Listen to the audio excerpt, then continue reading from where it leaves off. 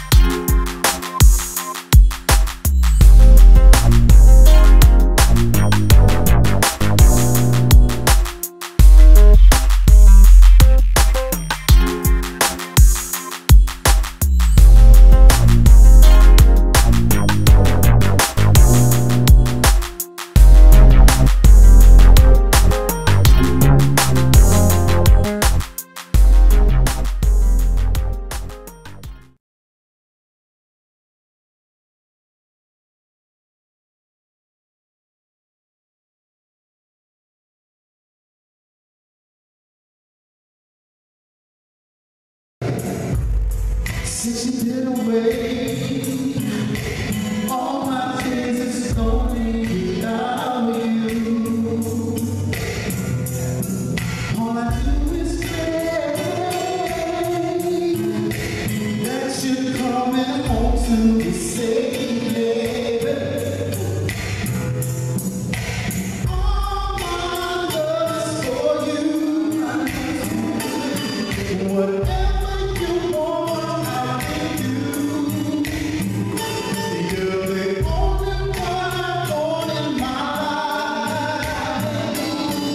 For you, I make that sacrifice.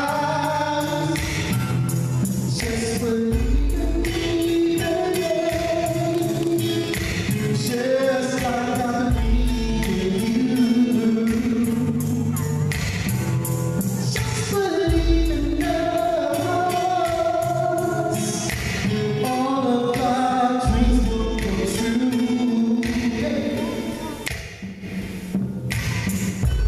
Looking for my bright days, just as long as I spend them with you. I'll never lie on the streets and do you wrong. If it's true to me, yeah. All my love for you. Whatever you want, you're the only one I want in my life. For you, I made that sacrifice. Just believe in me, baby. Just like I believe in you. Just believe in us. All of my dreams will come true. Can y'all sing this with me? Come on. Clap your hands up. Just believe. Sing that for me. Come on.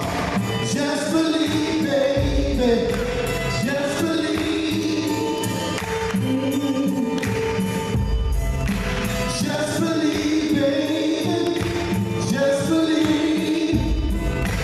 Just believe, baby. Just believe in me, baby. Just like I believe in you. Just believe in love. All of our dreams will come true. Just believe. Hey, what's up, everybody? I hope you guys enjoyed the performance right there for Just Believe live. It was in Toledo. It was done a couple of years ago at the LaGrange Music Festival, and I'd like to thank those participants, all those people that performed and worked on it. And you know, it's a lot of work preparing productions and stuff like that. But let's just jump right on into the marriage and relationships. Okay, I'm going to be honest and I'm going to be straightforward, but however, I will not say any names to protect the people, you know, their privacy and whatnot. and I really don't want to speak any names and anything like that, so that there's no negativity or anything like that. However, to start it off, I've been married 3 times, okay?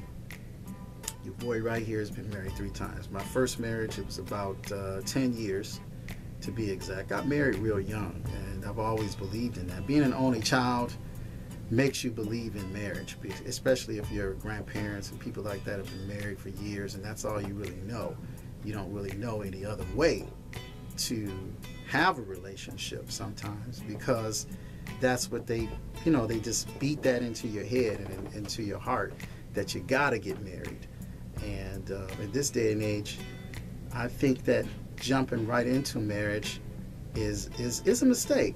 But I'll further talk about that. But like I said, my first marriage, you know, I had 2 kids out of it. And my oldest son is by my first girlfriend, which was a relationship for a very long period of time, through high school and all that. And we, you know, we didn't wind up getting married, but, you know, I still loved her very much, and, you know, moved on and moved to Los Angeles with the marriage. It was whatnot, and I had 2 children, like I said. And through that marriage, what I discovered, you know, was really the person that I was really trying to be. You know, not the person that I already was. And, you know, the person that I was trying to be on both sides of the fence was a family man and an entrepreneur, you know, with what I was trying to do musically. And that was the purpose why we even moved to Los Angeles and took a chance, you know what I mean? But during that time, I think we lost respect for one another in that first marriage. And we grew out of, you know, love.